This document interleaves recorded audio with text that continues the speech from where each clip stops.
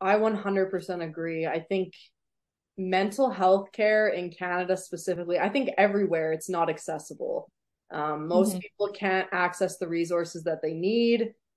Hmm. Family doctors just don't know. It's not that they're not educated on it, but they just don't know enough to be able to Yeah, properly assess, diagnose, and then treat.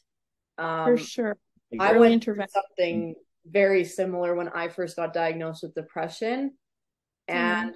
I was the kind of person that was like, that could never happen to me. There's no way that this Hmm. is what's happening. Just Hmm. complete refusal and denial to believe that this was what my life was like. And same Absolutely. thing, they just threw me on medication. It ended up not working, but it creates this distrust in the system, especially with doctors. Absolutely. Absolutely. Like the how quick he was able to just give me that. I literally was like, that's it.